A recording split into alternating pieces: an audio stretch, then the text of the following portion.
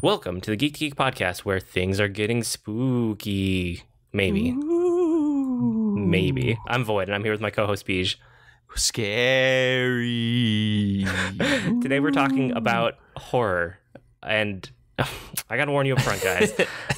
This is a topic that's been on our radar for a long time because Beej loves horror and I do not. And so we can talk about our history with horror right up front like we normally do, but the thing is, I don't really have a history with horror. I think it's dumb and boring. It's just, it doesn't do anything for me. Like, sometimes I actually like some of the settings and the premises. Like, I like vampires and werewolves and, like, you know, zombies and mummies and, like, any of that kind of stuff. It can be cool. And I have no problem with the setting. It's just the execution. Like, Okay. horror, it doesn't do anything for me. And I've tried lots of different kinds of horror, you know, psychological, physical, like the gross out slasher stuff. Yep. And I've never really gotten anything out of it. It's so slowly paced. And Yes. then in the end, when you do get a payoff, I'm like, that's what I waited all this time for. Seriously. I wasted all of my time waiting for that conclusion. That's dumb. And Okay. I'm not a fan, but you wanted to talk about it and you want to try to convince me to try to get into it, right? At least for part of it. This is something, and I think you like me enough to try. And I'm really hoping, because that's how I got into horror. Like, I grew up hating it. Like, I was pretty much the way you were. Like, I thought it was dumb and boring. I didn't understand why anyone would want to watch a doll coming to life and killing people. I didn't get Nightmare on Elm Street. My friends loved it growing up, and I would watch part of it at their house. It was on TV in October, and I was like, oh, this is really dumb, you guys. And I was a very frightened person, though, growing up. I was very much scared of everything. The dark, the ideas of just horror messed with me. And then when I was in college, my friends made me love it. They were all into horror, like they were all in when it came to horror. And so I had this group of like a dozen people who would get together and watch horror movies. And they would go to the video store and rent this is how long ago it was. We would go to the local video store and rent VHS tapes of just horror series. And we would rent the entire series of these bad horror movies and watch them all in an evening. Order pizza and just sit in one of our living rooms and just talk and joke and have fun while this stuff was on TV. And it was that community that made me love it. That more than what horror actually is, it's how it makes me feel, because it's very comforting to me, which is almost kind of creepy and kind of sociopathic, I think, in that I watch people being dismembered and I feel ooey and gooey inside because it makes me feel connected to my friends and that community there. But so if that makes any kind of sense. But the thing is, if you have the right group of people, any activity can be fun. Like, that Exactly. doesn't make the genre good or interesting. It just means that you have a good group of friends that you are with. Like, that doesn't convince me. You got to do more. Okay, so and the thing is, no, I should interject here a little bit, because you said that, like, the scary part of it was one of the things that held you back from horror initially. Yes. And that's not it for me. Like, it doesn't freak me out. You know, I don't get scared. That's not the reason that I don't like horror. It's really the pacing, and just like, I get so bored waiting for something to happen when I'm watching horror or reading horror. Or, I mean, the closest I got to enjoying something like that was playing Until Dawn a few weeks ago when I rented it from Gamefly.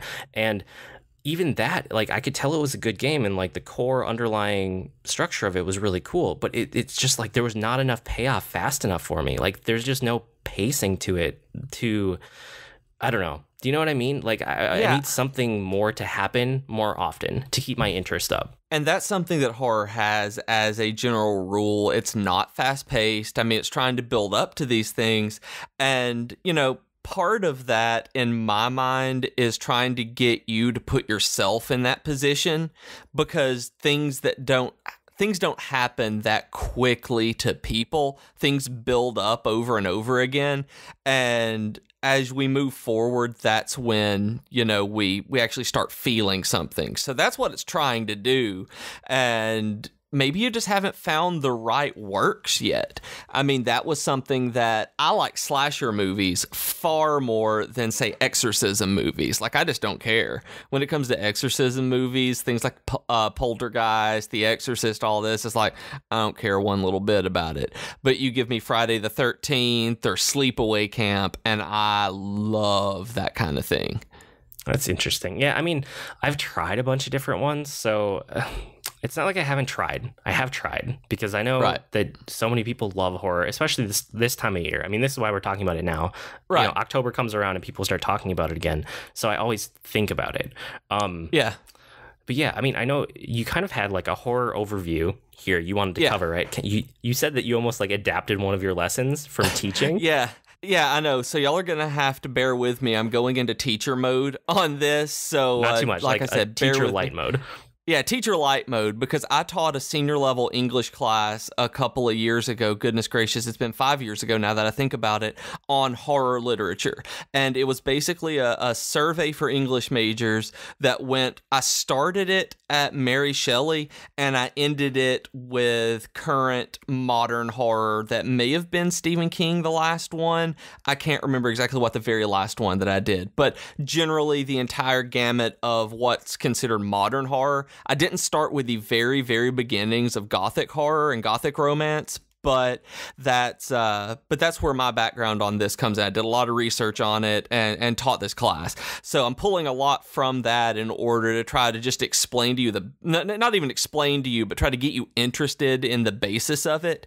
And, you know, one of the things that I think is the most important about horror, one of the things that drew me into it once I actually started researching it, is that it doesn't matter what you alone are afraid of. That, you may not have a lot of fears. You may not have a lot of insecurities. But one of the things that horror deals with more than anything else is the idea of cultural and societal fears, where you're looking at things that affect society, that a lot of times horror will look at the downfall of a particular culture, that you look at a civilization with this post-apocalyptic horror that's very big right now, and you can trace what people were afraid of across the last century by looking at the various kinds of horror literature that you see in Mary Shelley with Frankenstein, that people were afraid of technology coming out, things that science was moving forward way too quickly.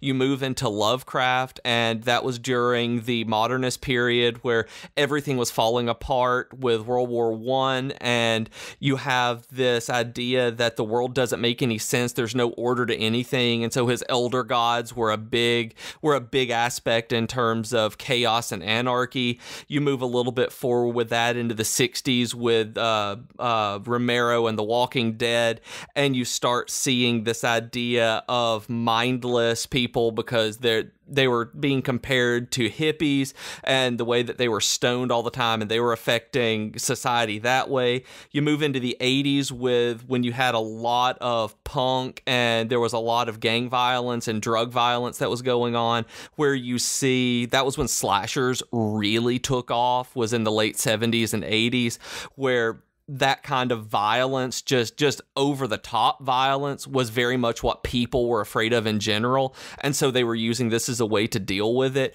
to where now we're looking at things like The Purge and The Walking Dead, where these are not necessarily about the events, they're about the people that they're going on, about the end of society or where we're going, because people are so affected by the idea of America going away, of the entire world economy breaking, and zombies coming in. And The Walking Dead's not about the zombies, it's about those people and how they deal with this kind of world. And The Purge as well, where you're looking at what happens if we have this kind of world where we all have these kind of cravings, but we're given this one night to do this. And it talks about what good people and bad people are, because that is something that is very inherent to our society right now, and these help us deal with and work through these problems and issues. And what's interesting to me as a scholar is looking at it from that cultural perspective, to be able to to understand where the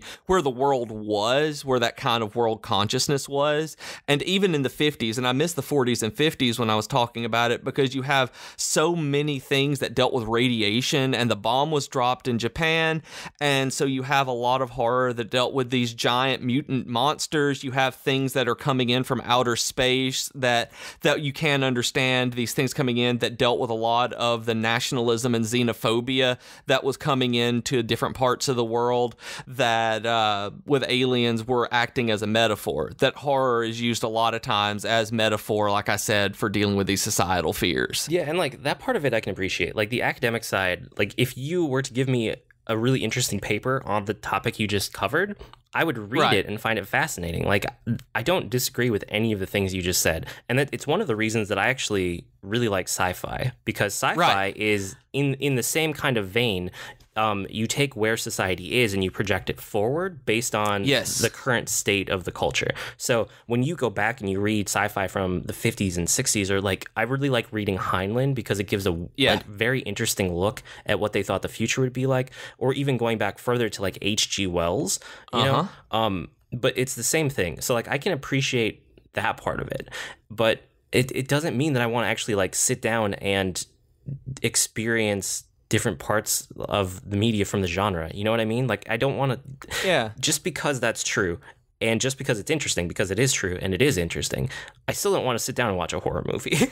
Like, see, and to me, that's where a lot of it comes for me, is that I want to see this. I want to know how these people reacted to it. Like, I gladly read about it after. Like, if someone else wants to go and do the studies and like dig into the psychology and the cultural standpoint of these things, I will read about it and be fascinated, but I don't actually want to go back and then watch the movies or read the novels that they read. Like, I'm not interested in it. Well, one of the other things that you can do is that horror elements are adapted a lot. That this idea, like you said, with sci-fi, this happens. And I love sci-fi horror too. Like the movie Event Horizon, I absolutely love, because it takes the elements of horror that I like, this kind of cultural, you know, what's out there fear, and puts it in a setting that I really like. And because of that, because of horror existing on such a level as, you know, that cultural level, you're able to pull that out and add it to other genres. That in a lot of ways, to me, there is no particular horror genre, because a lot of what we think of as horror, this dark and stormy night, like you said, vampires living in these castles and werewolves and the moon and all of these kinds of elements and conventions, that's technically gothic romance, where you're dealing with all of those things that a lot of people don't look at horror, the traditional horror, as what it actually is, and kind of project it on there, where the characters in these shows are kind of blank slates. I can't honestly name to you any characters from any horror movie that I've read other than the villain. I mean, they're all just archetypes out there to be killed and go through these horrible things, because people want to be able to use this as a way to put themselves in that and experience it in a way for themselves. And there are writers who, you know, deal with that more successfully than others. I think Stephen King is about the people. The reason I read Stephen King are because he writes characters really well. A lot of his ideas are very cliche, but the way that he handles them are super, super well done. It's why The Walking Dead is successful. I mean, it's an ensemble survival drama that just happens to have zombies. You know, Battlestar Galactica is a military drama that happens to be in space. I mean, it's taking these elements of things that we could like and just dropping them into a different setting. And see, I did like those two. Those are actually two things that I guess if you would classify them as horror, I did enjoy. I liked when I read the Walking Dead comic, when Rob from the Comic Box gave me whatever like the full collection was at the time when we were in college together, when we were roommates living together. I read all of the Walking Dead that was available up to that point, the comic, not the show, and I really liked it. And then it's super good. Yeah, I also I really liked the Walking Dead season 1, the Telltale game. Okay. And I mean that's horror, I guess you could say. Yeah, it is. And then Battlestar, if you're going to call Battlestar horror, I suppose. Well, I don't really say Battlestar's horror. It has elements of horror in it where you're feeling something for these people and you are horrified at what happens. And I'm going to get into that in a minute. But yeah, I would say that there are elements of it that draw on that same kind of cultural fear as The Walking Dead. I mean, even though it's a military drama, it pulls in the same kind of emotional connection that horror does. I wonder if there are any other like kind of sci-fi horror movies that I hadn't thought of as horror that I actually like. Have you seen, it's either called Moon or The Moon. It's like a Sam Rockwell movie. No, I haven't seen it. It's one that I've always wanted to watch. And I know the twist and everything that happens with it. You know, I know the big reveal, but I've never seen it just because I haven't had an opportunity. It's one that I've never rented or had on anything that was on demand. And like, I mean, I've appreciated Alien also. Like Alien isn't a movie that I go back to often, but it is one that when I do sit down and if I'm in the right mood to watch it, I do like it. It's a good movie and I can appreciate it for a lot of reasons. A lot Alien of it comes down to like filmmaking, but also... And it does. Yeah. And so it's very well made. Everything about it is well made, but it is a straight up horror movie. You can look at that and put it in a house with all of that going on and say that it is a demon instead of an alien, and it is a straight up horror movie. It is just genre swapped, which is why I say that I don't think that you don't like horror. You may not like the traditional kind of elements of horror. You may not like the set dressing of horror, but I think that you may like the stuff that, you know, you're actually supposed to connect with emotionally. Because if you like The Walking Dead, and you like the comic, which is, I think the comic is way better than the show. I stopped watching the show, but I would read the comic right now if somebody handed me all the books because it's just so freaking fantastic. Yeah, and I could see that being the reason. I mean, I do have a tendency to not like things in general that are set in the real world because when I'm like going and watching movies or playing games or when I'm consuming media, I want something that's different from real life. Yes. You know, otherwise, what's the point? So the fact that so many horror movies and things are set just like there's some kids in the real world and they go to a cabin. Yes. It's like that doesn't do anything for me. And see, for me, like Cabin in the Woods has enough of a sci-fi bent from the very beginning that it doesn't feel like a traditional horror movie to me. It doesn't feel like Cabin Fever or The Hills Have Eyes. It is something so different from the outset that I get drawn in even more than I do traditional horror. Because I'm like you, there are a lot of horror movies that I just roll my eyes at every year. It's like, oh, I know what this is going to be. But then I see one that is doing something so new that I have to watch it. And a lot of them are taking the traditional set dressing that you dislike and just slightly twisting it, making it grotesque, where the grotesque in terms of a literary definition is taking something normal and twisting it until it is only slightly unrecognizable, that you still see the reality in it, but you also kind of look at it and go, oh, huh. Where, as opposed to grotesque being like, it's gross kind of stuff that a lot of people are using it. And so I like grotesque horror, where it takes reality, twists it a little bit, and then throws you in, like The Purge, like The Walking Dead, that kind of thing. I would consider those grotesque. When you were saying that there's like different kinds of horror too, right? When you come down to classification. I look at the main two as being physical horror and psychological horror, that everything can be broken down into those. You are either afraid, and I say you as in the audience member, are afraid of the character's physical well-being. They're going to get stabbed. They're going to have their head cut off. They're going to get shoved into a dryer and, burned to death. Whatever it is, they are going to have this physical reaction that we as an audience member cringe at. That like Saw and Hostel are like this, where Saw 2 has one of the most cringeworthy scenes in it for me. And it's not somebody getting their leg cut off. It's not somebody getting caught in a furnace. It's at one point there is a pit full of needles that someone picks up one character and then throws her into this pit of syringes. Gross. And it's gross. Yeah, it's awful. Those kind of things, and just like, I don't see the appeal at all in watching something like that. It gets super ooky is the only way I can put it, where that makes us feel that for those characters, and that's just kind of horror. And I'll get to that in just one second, because Stephen King does a really good job of defining horror and terror.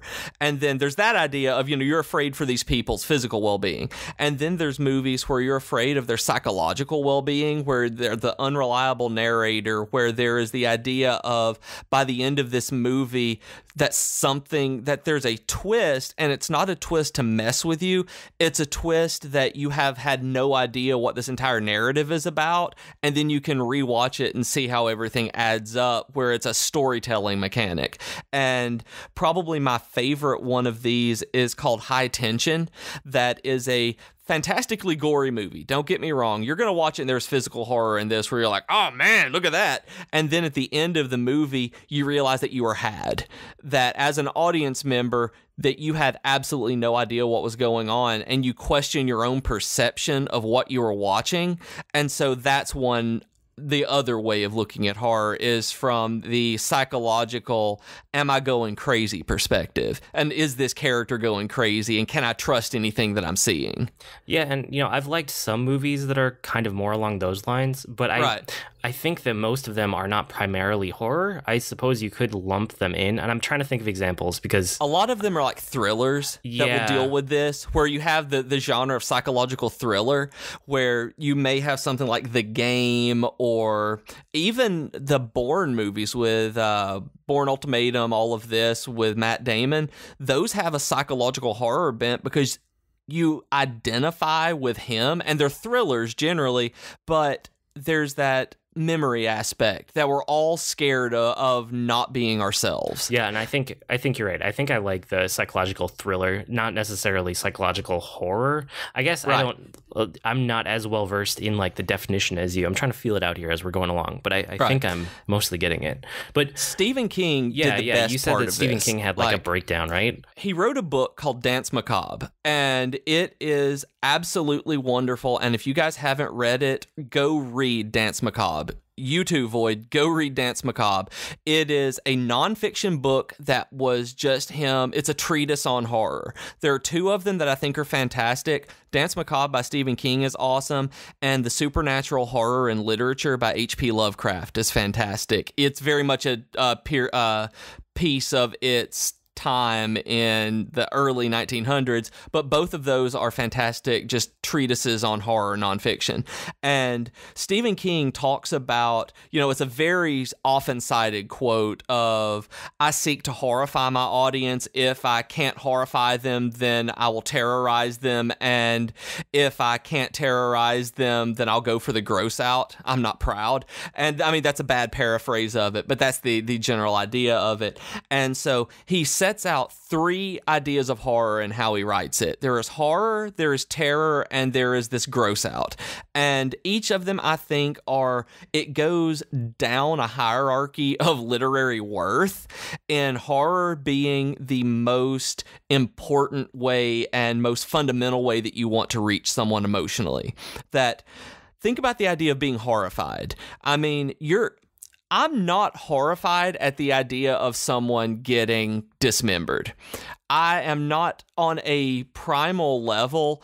It's not a horror to me. But if I think about starving children, I'm horrified that people in America go hungry at night. I'm horrified that people in other countries don't have clean water. To me, that simple, and I don't even want to say it's simple, that singular idea is horrifying, that it destroys me mentally, that it destroys me emotionally, that there is so much homelessness. It is horrific that people have to deal with this.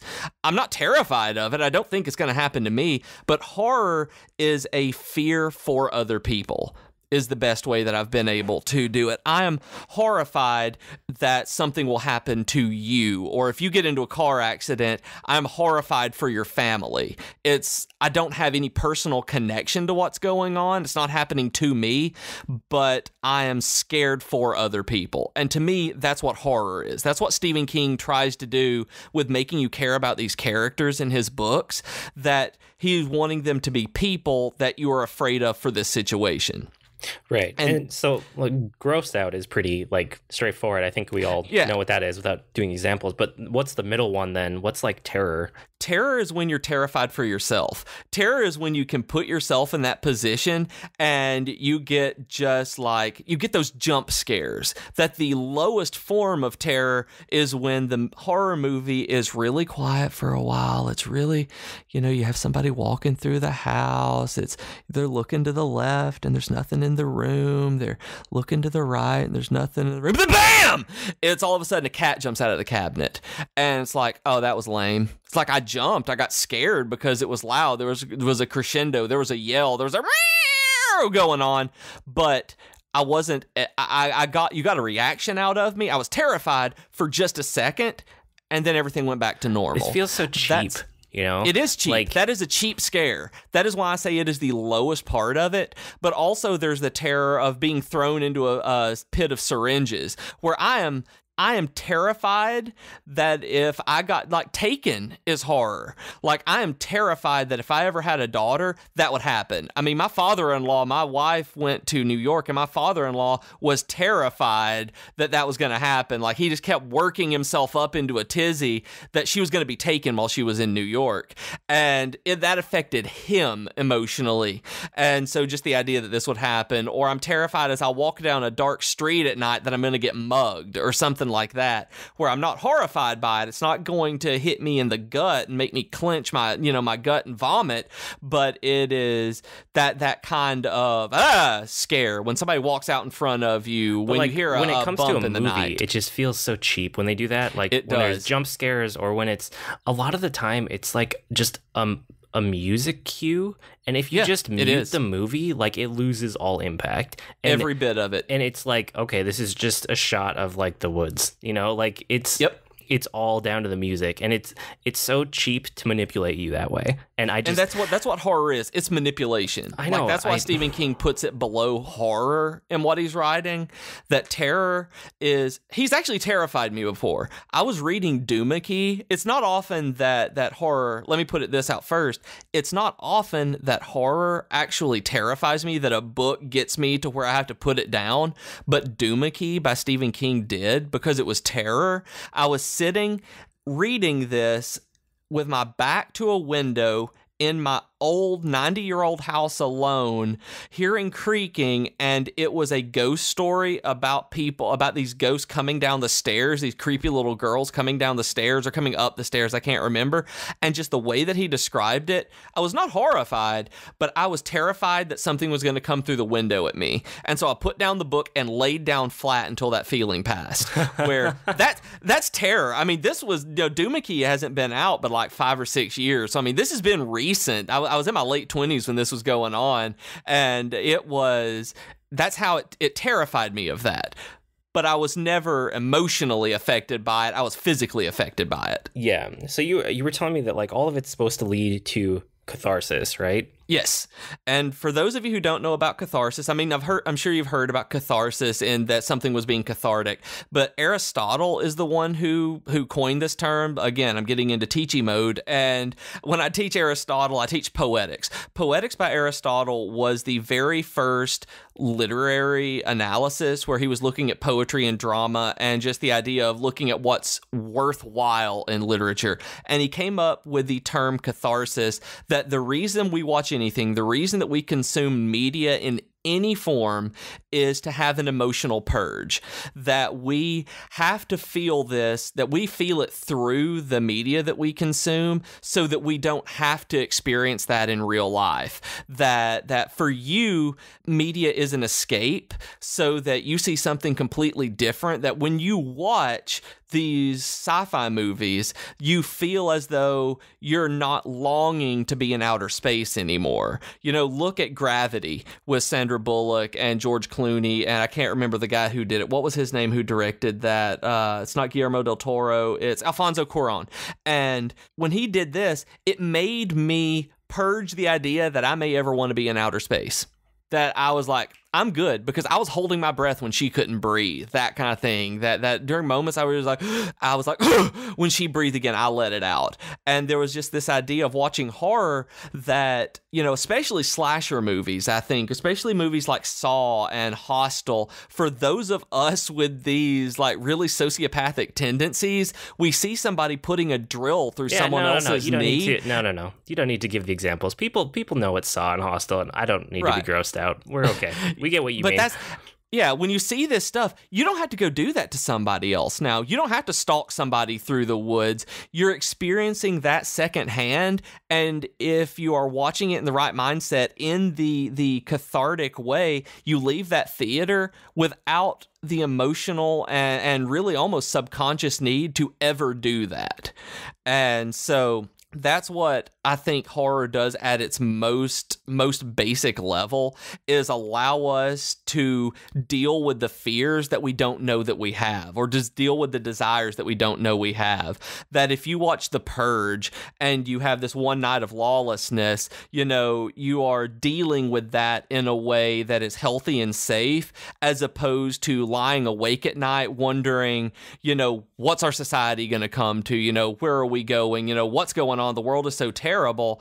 But you just watched this movie where you visually saw it, you felt it through this catharsis, that you can go home and expect to live your life, and that you don't deal with that anymore because you've already dealt with it. And I think that is horror's purpose, really, is to help us deal with this stuff. I could see that. I still don't want to watch most of the horror movies out there. I don't know. They mostly don't appeal to me. But I know that you have recommendations for listeners. You have some things you wanted to hit, right? Yes. Okay. So I love slasher movies. My favorite things are my two favorite kinds of horror outside of sci-fi horror. I'll pretty much watch any sci-fi horror you put in front of me, whether it is speculative fiction that deals with vampires in the future, or Event Horizon, or Gravity is horrific in a lot of ways, where just that could happen. That's interesting. I didn't think about Gravity as a horror movie, but I really liked Gravity. Maybe I just like sci-fi ones that have like a horror bent to them. I just don't classify them that way. I think of them as sci-fi.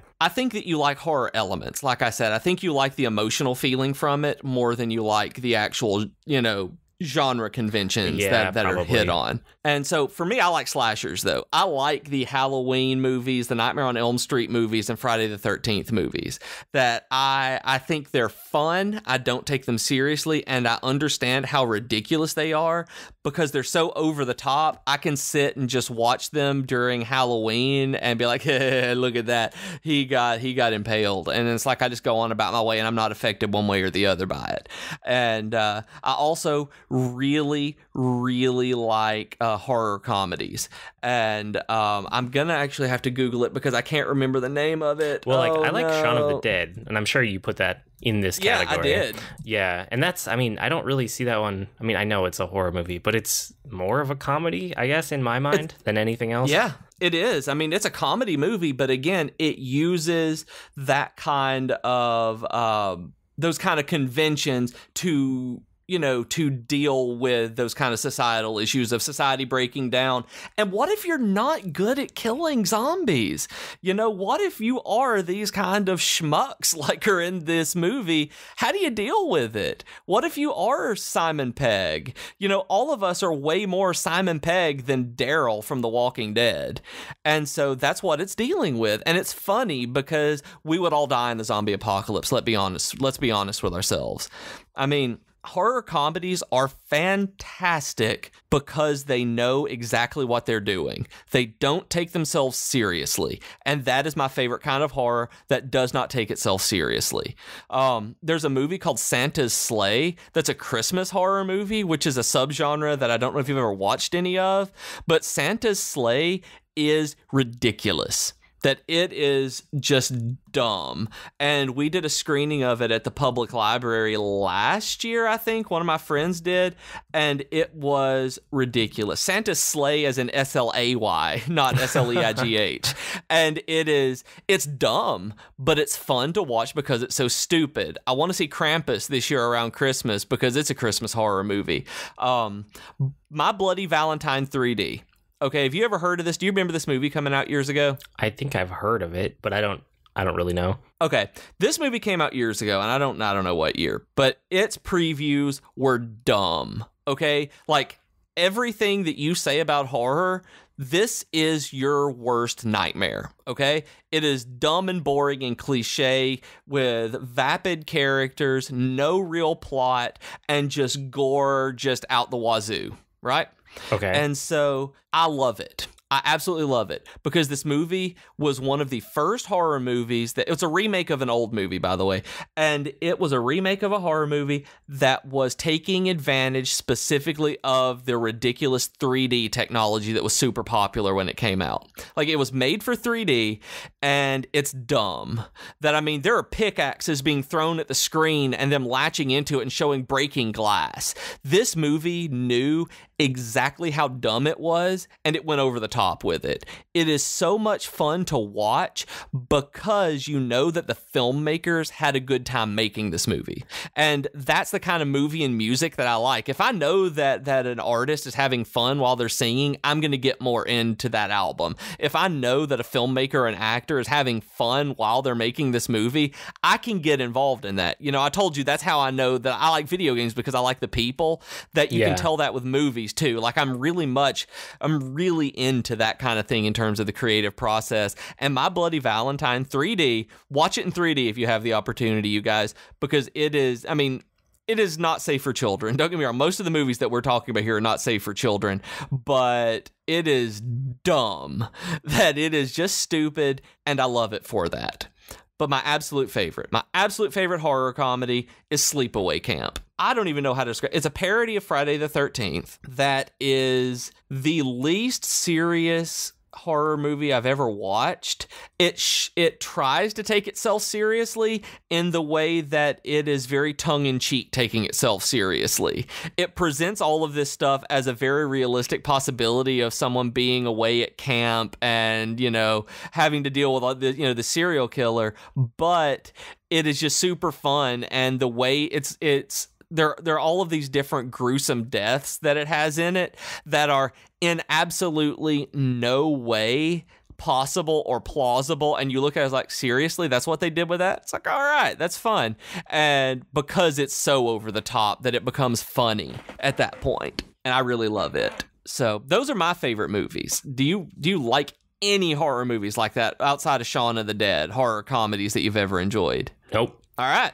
So what about books? How do you Sorry, I wish I had a better a better answer. Like, no, I don't like horror. No. I get really, really bored with it, or if it's going for the gross out, it just doesn't appeal to me at all. But like, that's I don't know. Understandable. Maybe you'll like books then. Okay. Have you ever read a horror novel? I don't know. What would you classify as a horror novel? I've read a lot of books. Okay, have you read any Stephen King, Dean Koontz, or Joe Hill specifically? And these are not the only horror writers, and there are better horror writers out there, but these are three of the most mainstream. Yeah, I've tried Stephen King, and I don't like his writing style a whole lot. All right. But I've read a bunch of Dean Koontz. Okay. Did you like any of Dean Koontz? Yeah, some of them. Some of them run into the pacing dumb horror issue that I always have, but other ones enough happens and it moves along at a good clip and I can get into it. Now that's why I was going to suggest him for you, because he writes way more psychological thrillers than he does straight up horror. Right. Yeah, I like that. A lot of his stuff is very fast-paced. There's a book called, I think it's Velocity, where it is just moving from one point to another. He wanted to write a book that never stopped, and there's no downtime in it. And I like that a lot. So, I think pacing is really the biggest turnoff from horror in general for me, is that like there's so much slow, just like they're trying to build it up, and instead of building up tension, I'm just sitting there getting more and more frustrated and bored. All right, so do not read It. Okay. It is probably my favorite horror novel, but it is massive. I mean, depending on the version you have, it's going to be 800 pages maybe. And the problem with it is that, It by Stephen King, by the way, it is very slow in parts because it is building up a personal connection between you and these characters. There are lots of flashbacks. There are lots of, it takes place with the adult characters, but you're also seeing their past that led them to the point where they currently are. There are times where it is incredibly slow paced, but it is also one of the most intense, emotionally intense novels I've ever read in my life. I did some of my master's work on it, and it is a phenomenal book that I will never read again because of the pacing, which is a problem, and how intense it is, because I got way too affected by it because of how much I cared about those characters. Okay. Do you have any other book recommendations that might actually be like more up my alley? Heart-Shaped Box might be. It's a ghost story that I haven't finished because it scared me. It is Joe Hill, which is Stephen King's son. Horns and Heart-Shaped Box are way faster paced for horror, that they start off, you see what's going on from the very beginning, but they're still character based. Heart-Shaped Box, I was reading in the dark while my wife was asleep and I was lying in bed beside her. And like I said, we lived in this old 90-year-old house, and I would hear creaking, and there was just this, the way that he writes is super scary. I just stopped. Like, I scared myself and I stopped reading it because it was, Joe Hill starts a book and it's kind of like Dean Koontz in that it's not a thriller, but he moves everything forward way better than his dad. That's good. That pretty much anything written by Joe Hill you might like. I really like Horns and Heart-Shaped Box. I've heard great things about Nosferatu as well. And he also wrote a comic called Lock and Key that they did an audio version of that was free on Audible, that I don't know if it still is, but I don't know if Rob has read any of it. But ask Rob about Lock and Key, and that may be something that you could get into as well with Joe Hill. Okay.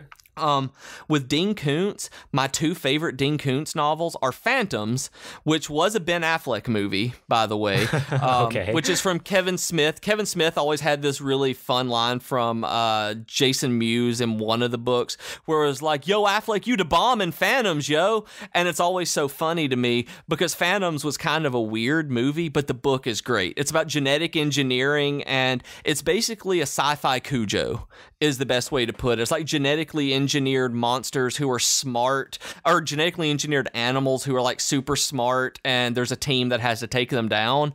It's a horror thriller that you might like. It's one of his older books. And then you might also like Dean Koontz's Odd Thomas. It is, okay, have you read Odd Thomas? I might have. I might actually have read Phantoms too, now that you're telling me the premise. That sounds familiar. Okay. Odd Thomas is my favorite thing. It's one of my favorite books. When Jennifer and I were dating, she got me a signed copy of Odd Thomas and gave it to me as a gift. And like, it's on my shelf that I just adore this, because Odd Thomas is about the character Odd. He sees dead people. I mean, before The Sixth Sense and Haley Joel Osment did, Odd Thomas saw dead people. And they're detective novels. They are him helping the police solve these ghosts who talk to him. He tries to help solve their murders and bring them justice and letting them rest and go to the other side and all of that. But it is presented in a way that there are horror elements that are horrifying, that the things that are happening, like he has to stop terrorism plots.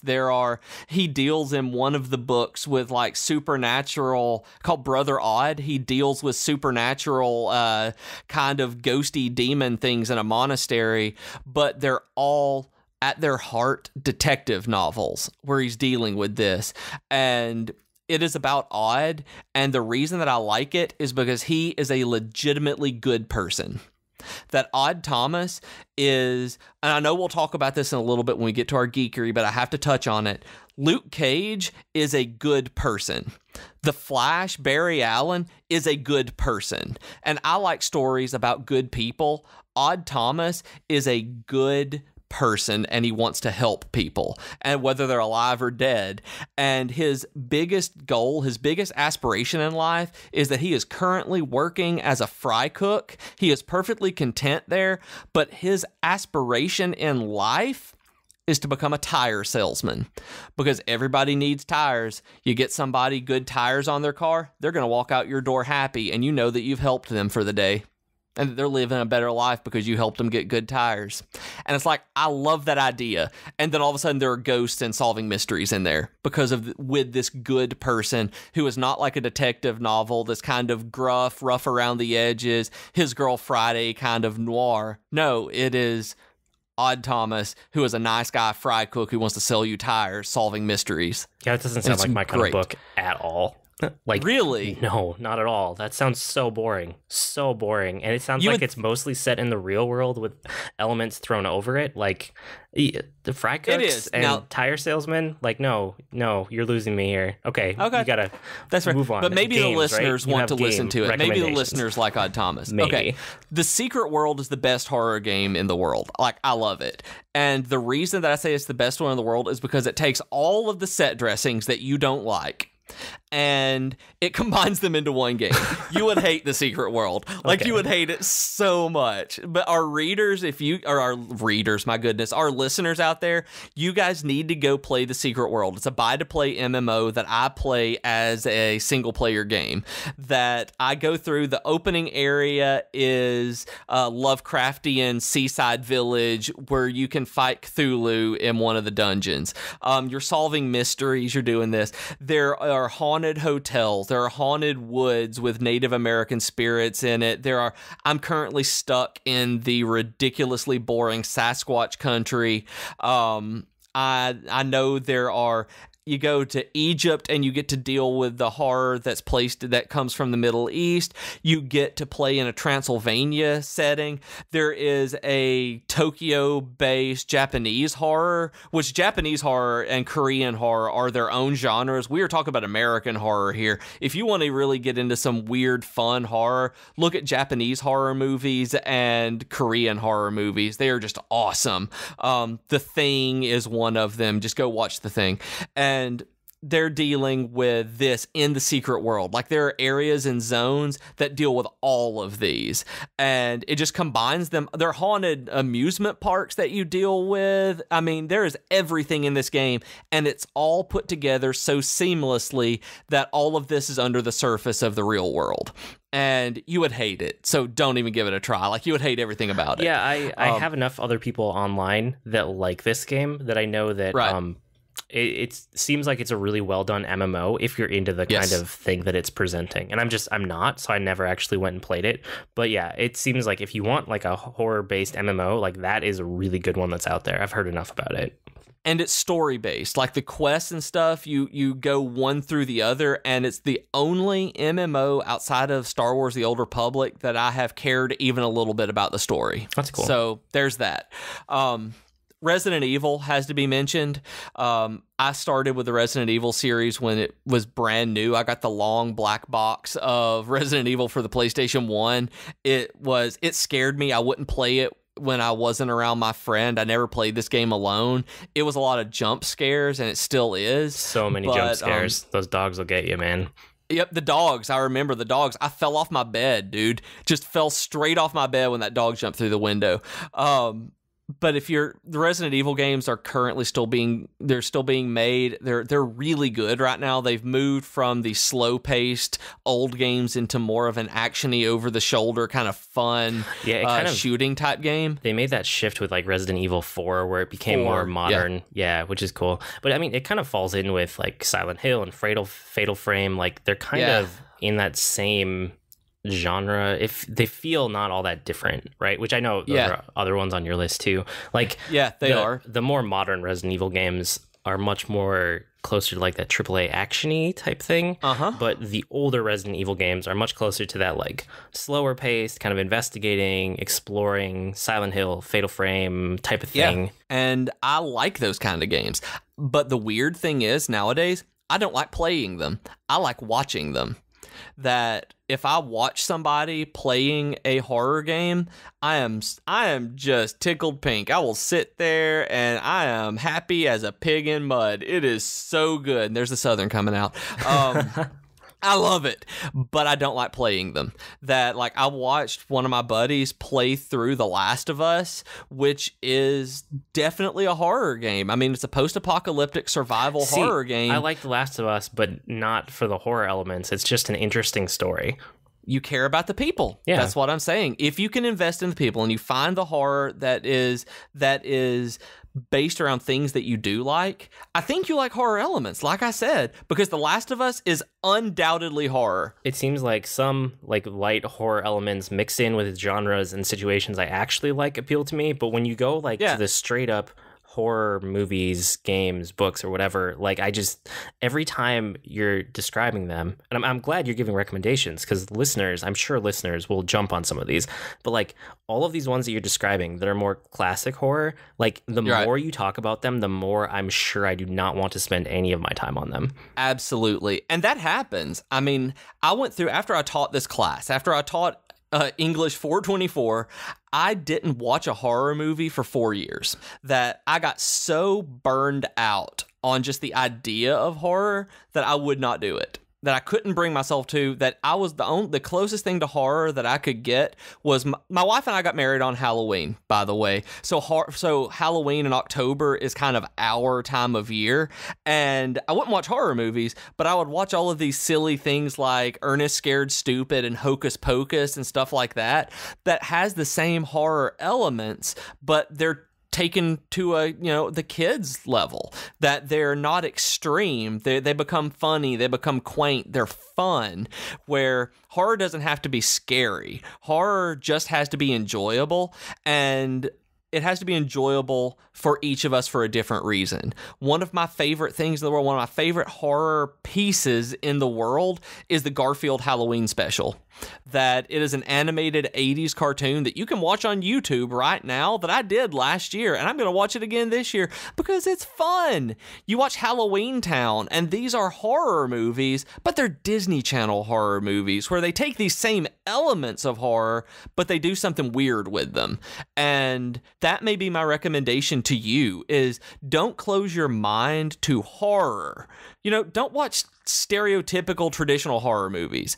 And if they come out in October, they're going to be very traditional horror movies. They are appealing to that audience who goes to haunted houses. They're appealing to those people who want this gory, traditional set dressing with the vampires, the zombies that are gory and gross and try to scare you and try to terrify you. What I suggest to you is looking for things like The Last of Us, looking for things like Battlestar Galactica, where, Battlestar, the reason that it's horrifying is because every single credits, the number of humans in existence wound down. They had that whiteboard. That is not terrifying. I'm not afraid of that ever happening in real life and happening to me during my lifetime, but the idea of that is horrifying on a visceral level. Yeah, I like that. Battlestar. I'm horrified about that. Battlestar was cool. I mean, it kind of dropped the ball at the end with the ending of the series, but like the whole show leading up to it was really good. I liked Battlestar a lot. Just great. Just so I don't think you should say you don't like horror. I think that you might not like October horror. I think you might not like the mainstream horror, but I think that you like the elements that make it work. I think that you like the constituent parts that are taken out to make other media better. Okay. I can see that. I will keep that in mind going forward. I have one thing I want to say, by the way. If a horror movie comes out in January or February, do not see it. It is terrible. It didn't make the cut for October. It wasn't good enough for the summer blockbuster. They are just pushing it out to get it on DVD and video on demand by the middle of the year. Just avoid it. They are 99% of the time terrible, and they're not even the fun terrible. They're just straight up bad. So if you see anything that you think, oh, maybe that one would be fun, don't watch it, Void. Just don't do it. Even if you think it's gonna be fun, even if it's a sci-fi horror, we're like, hey, that'd be fun. Maybe Beej said that was gonna be. Don't. This is good to know. Never had a good one. Okay, cool. With that, it's probably time for our weekly geekery, where if you don't know, it's what we've been geeking out about this week. I've been playing more Gamefly stuff as it's coming in, kind of using it as a demo service. Odin Sphere has been interesting because it kind of holds up. What is that? It's a really pretty 2D action hack and slash game, but it's like a Vanillaware game. I don't know if you've ever played any of those. It's Japanese, but it's like it's beautiful. Like when you see it in motion, it looks really, really good. So I played a bunch of that. That was cool. And I tried like Mario and Luigi Paper Jam. I grabbed one of the Zeldas I rented because I wanted to try the HD remaster of Twilight Princess for my playthrough, which is cool. It looked nice and the controls were better, but I'm not a huge fan of Twilight Princess. But yeah, I mean, Gamefly's still been good. And actually, you set it up, right? Yeah. You set up a Gamefly offer thing for listeners, which is awesome. So we've never tried doing sponsorship or like affiliate or anything before. But if you guys want, since I've been talking about Gamefly for like a month and a half now, if you go to gameflyoffer.com/geek, you can go and it's like a free trial or something that they can get, right? Yep. Okay. Yeah, it's a free trial. You get your free month, and we also get compensated for it. So if you want to help support the podcast, it is gameflyoffer.com/geek. There you go. Yeah, that's awesome. So the main reason I was interested is to get you guys a free month of it because I've been talking about it, and I know a lot of people on Twitter are like, "Oh, I think I want to try that." So now you can for free for a month, which is pretty sweet. I love the service. But yeah, so I've been doing Gamefly. Still been playing through Zelda. And I'm really, really glad that I let myself do a light playthrough because I'm realizing that I'm really not a huge fan of 3D Zelda. Like, I'm playing back through Wind Waker is amazing. It's still one of my top Zelda games, but all of the other 3D Zeldas, going back to them, I'm constantly disappointed. And it's really, really sad to say that because when I went back and did my Final Fantasy project and replayed the entire series, it reaffirmed my love of Final Fantasy. And it just like solidified how much I love that series in my mind. And I thought going back and doing the Zelda playthrough would do the same thing. And instead, it's the opposite. It's making me realize that I don't like the Zelda series as much as I thought I did. And it's hard to say that. But in learning that like I'm not a huge fan of the 3D Zelda games after I play through that game once, like I just don't want to replay it unless it's Wind Waker because I like Wind Waker. The 2D Zelda games are really good. Yeah, like that's actually one of the reasons that I liked Oceanhorn so much. Is because it played like a cheap knockoff Zelda, but it played like the 2D Zeldas, even though it was 3D, and so it was just super fun to play. So I'm the same way. I love the 2D Zeldas. I can't wait to play Link Between Worlds. Yeah, so I think one more week and I'll have actually kind of finished my whole light playthrough. I have a couple of the last games that came out in the last couple years here left, so I'll talk more about that next week. But the main takeaway for me from this week is that I hate gimmicky controls. I hate the touch controls on the DS games. I hate the motion controls on, Twilight Princess, you can get the HD version now, so you can actually play with the real control. But the first time I played Twilight Princess, I hated those motion controls. And when I tried to play Skyward Sword this week, I hated the motion controls. Like, I'm just not a fan at all. In positive things that I actually did like this week, I resubscribed to Marvel Unlimited because there was like a deal that either you or Rob tweeted it out. But I think it was me, because I got an email about it. Yeah, there was some deal where like you could resubscribe to Marvel Unlimited and it was really, really cheap. So I did that. I haven't actually read anything yet, but I'll probably get back around to it this week. And then I started doing a play-by-post for like a D&D game. Yeah. Because one of the people on Twitter recommended it to me, and I've been wanting to like get into the headspace to play D&D in real life, and I had never played enough of it consistently to like really solidify the rules in my mind. Like I listen to a lot of live play like podcasts or YouTube shows or whatever of D&D, so I understand the rules, but it's different when you actually sit down and play it. So I've been doing this play-by-post on, it's a site called Gamers Plane. So if any of you are interested, it's a really, really nice site. It's a very welcoming community, and you can just jump on there, make an account, and a lot of the time they'll be like, hey, looking for new players, or newbie friendly, and you can jump into a game. It's cool. So I've been doing that. That's awesome. Yeah, that's really fun. And then the last thing was Luke Cage. I watched all of Luke Cage in like 2 days. Like I watched it really fast, but it was really good. I liked it a lot. And you watched it too, right? I'm watching it. I've watched the first 4 episodes, and my wife and I are taking it slower than we did, say, Jessica Jones. But it's also Halloween, and we're decorating and doing things like that. We had to watch Halloween Wars. Oh my goodness, that needs to be one of my geekeries. I just geeked out about it, so I think I should. What is Halloween Wars?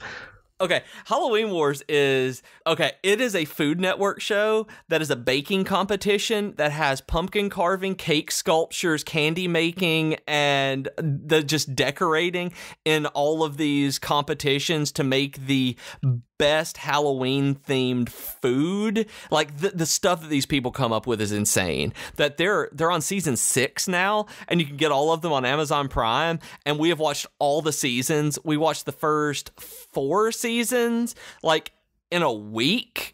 They're cheap. They're like $6 to $7 a season if you don't get HD. So we watched all of these through, and we just love watching them. Like, we don't really like competition reality shows, but it's Halloween themed. So they come on Sunday night on Food Network every week in October. There are 4 episodes a season, and like it came back this week, and I'm so happy. Like that's why we haven't watched as much Luke Cage. We would be at least one more episode into Luke Cage, but Halloween Wars came on Sunday, and we had to watch it on Monday. That actually sounds like something that my wife and I would really like. I think you guys would like it. Baking, cooking competition shows a lot. I might go have check to, that out. I might have to check that out.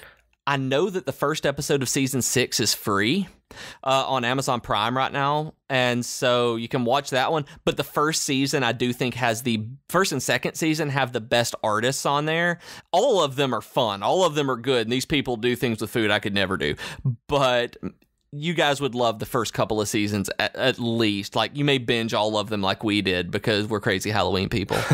Well, I binged all of Luke Cage because I was in the mood for, the Netflix Marvel MCU. It's so good. It was really good. Yeah, I liked it a lot. I watched, I think what happened was I wrapped up all my client work really early that Friday. So I watched 10 episodes that Friday while my kids were at school and I was done with work. And then on Saturday, I watched the last 3 or however many there were. And yeah, it was really good. I liked it a lot. I thought, everybody would rank the Marvel MCU differently. And I don't think any of the Marvel MCU shows are bad. I still think Jessica Jones is my favorite. And then right underneath that for me is Daredevil season 2. And then very close behind that is Luke Cage. And then Daredevil season 1 is kind of farther down for me because I didn't really love the pacing in it. But I watched the whole thing and I can easily see how Luke Cage could be anybody's favorite show. Like, you could make an argument for that and I would believe it. And I totally could see why, Like, it just depends on who you are as a person and what you like from your TV shows. That's exactly the way I feel about it, too, is that even 4 episodes in, I can totally see how this is going to be somebody's just favorite thing that the MCU has done. Oh, yeah. Yeah, for sure. Because, and for me, I really like it because, like I had mentioned earlier, Luke is a good person. That watching all of this, like, there is a core to Luke Cage who is a person who wants to help other people and do what's right. And that's what I actually liked about Jessica Jones, but Luke knows how to do it and Jessica doesn't. And so it's just a completely different dynamic of what I like in the Netflix MCU, where that's what I like about Daredevil, that Matt does the same thing. And I just haven't gotten far enough in there to see how he handles it, because he handles it wrong at first. And so I'd like to see how he does it later on. I really like where Daredevil gets to with season 2, especially because the villains in the Netflix MCU play such a crucial part. Like, if you guys haven't watched any of these Netflix Marvel Cinematic Universe shows yet, the villains get just as much screen time as the heroes, which is really different from the movies, where the movies, your bad guy is just kind of a bad guy. And their motivation is usually, I need a glowy thing or something that's very simple like that, except for Loki, but he's an exception. But he still had a glowy thing. The Netflix Marvel Cinematic Universe, the villain and the hero, like, they tie together in such an integral way that the villain gets just as much screen time as the hero does, and it makes sense and it makes for a better show. So when you eventually get that conflict, it feels like it has more impact in a way. And what is interesting to me, and I can't say this about Kilgrave and Jessica Jones, but what I've noticed so far in Luke Cage and Daredevil, that from what I've seen so far, is that they are relatable villains in that their motivations aren't, like you said, to get glowy thing.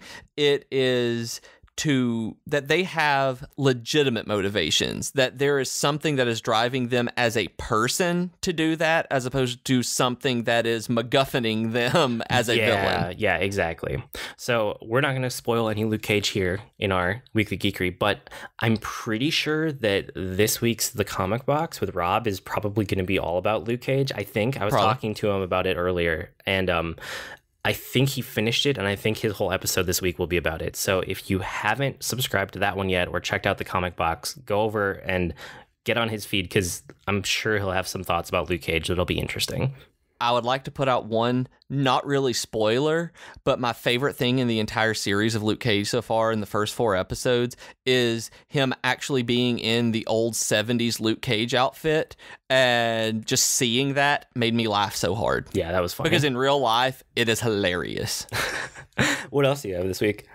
Okay, after last week's episode, it couldn't have come at a better time. I played Pandemic. The night after our episode went live, one of our couple friends ended up inviting us over to their house to have a board game night, and they had Pandemic. And I thought we were going to play Ticket to Ride so that Jennifer could be a train baron and see how that went, but we decided to play Pandemic instead, and oh my goodness, you were right. Pandemic is awesome. We won. We did the 4 epidemic cards to have just the normal game, and we won with 3 turns left. With 3 cards left in the player deck, that we cured all of the diseases. And so we had a really good time doing this, and it being a turn-based strategy game was so fun because we could talk, we figured out what we were going to do, we planned out different turns, and everybody was talking about, we were discussing what the best way to do things were to fly back and forth, and it was just super fun. Like, you guys go out and try Pandemic. I think it's $25 on Amazon right now. That it is, if I don't buy this game, I'm going to borrow it from James and Jessica again so that we can get to the point where we're comfortable enough to buy Pandemic Legacy and that be what Jennifer and I do together. Like, that's what I'm pushing for right now because I enjoyed it that much. That's awesome. No, I'm really glad, especially after recommending it last week. I'm glad you got a chance to try it like right after we talked about it, because I do think Pandemic is one of the best games out there right now. And if you could play it just a couple more times to where you're comfortable enough with the base game, you can you'll be ready to jump over to Legacy and then really experience that too. Like, I can't even imagine Legacy because that just sounds so fun. And I have one question about it that you kind of touched on last week. Yeah. There's not necessarily a story in Pandemic. Is there an ongoing story with Pandemic Legacy that you unfold? Yes, and it's okay, cool. It's not like this huge driving narrative, but it's it's like a situational story, if that makes sense. Okay. Like, your objectives your objectives are changing for story related reasons because without spoiling things, like the way that the diseases are interacting and the way that the world is changing as it goes on. It kind of makes a story, but you make the story by playing through it, Okay, like, that's what I thought that you would say. That's what I inferred from it, but I wanted to make sure that I just wanted clarification on it, really, because there wasn't necessarily a narrative. It was just like, hey, these are some diseases, do this. And I was like, cool. And with Legacy, the way that you had described it made me think there was at least a partial narrative. Yeah, there is, for sure. And also, I wanted to point out to you guys, I got an email from Blizzard the other day that they have partnered with Twitch Prime, twitch.tv, that if you have an Amazon Prime account, you can get a free Hearthstone hero for your priests. That's Tyrande Whisperwind. And I did this. I haven't even played Hearthstone, but the way that it works is I'm going to include a link in the show notes that you can also check this out if you just Google Twitch Prime. You go sign up for Twitch. You have your Twitch account. You log in, and you basically log in on both your Amazon Prime account and your Twitch account. You link them together, and then you have a Give Me My Loot button. You click it, and it gives you a code that you enter into your WoW account. It's like redeeming any other code for World of Warcraft on Battle.net.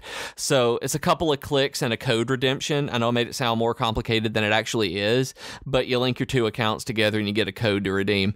It is super cool. She's like a golden hero, like all of the other premium heroes. She's got all the wispy, animations around her. So she's really cool. this also made me jump on Heroes of the Storm and get my free Tyrande hero off of that, just because I was like, why not? It's Tyrande Day. And so I got that. But yeah, y'all should definitely go do that. I don't know how long it lasts, but I know that as of this episode going live, or as of the recording of this episode, and I'm assuming that it's going to be when it's live, y'all go do that and get a free Hearthstone hero if you play. I think I was reading about this because it's just kind of gaming news in general. They basically said that, you know, if you have Amazon Prime, you get Twitch Prime for free because Amazon bought Twitch. That's why they're doing all this linking. Oh, I didn't know that. That's cool. Yeah, that's why this linking is happening. So if you go and you link your two accounts, it sounds like you might get loot every month going forward. Oh, which cool. is pretty cool. And I know you get one free subscription with it as well. That Twitch Prime includes one free channel subscription to a paid channel. So if that's your thing, you know, freebies are freebies, y'all. Yeah. Cool. I think that'll about do it this week. You can always write to us with comments, suggestions, or feedback. Our email address is geek2geekcast@gmail.com, or reach us on Twitter, which is the better place, @geek2geekcast. We also have longer discussion threads on our subreddit now, which is reddit.com/r/geek2geekcast. And we're having some pretty good discussions there, actually. So you guys should definitely drop by, even if you're not a Redditor. We also have a new website put up that you may want to check out at geek2geekcast.com, which has a link to all the shows in our network. And you can also sign up for our email newsletter there to get email updates about any of our network's podcasts. Just sign up and let us know what shows you want updates about. I blog almost daily at agreenmushroom.com, and you can find me at grnmushroom. That's green mushroom without the E's on Twitter. And I'm on Twitter as @Professor Beej, and I host the Geek Fitness Health Hacks podcast, which lives at geekfitness.net, and I've got science fiction and steampunk novels at bjkeaton.com. We've been Void and Beej with your Geek podcast. That'll do it for this week. See you next week, geeks. Ooh, spooky, bye. Sorry. I'm so sorry.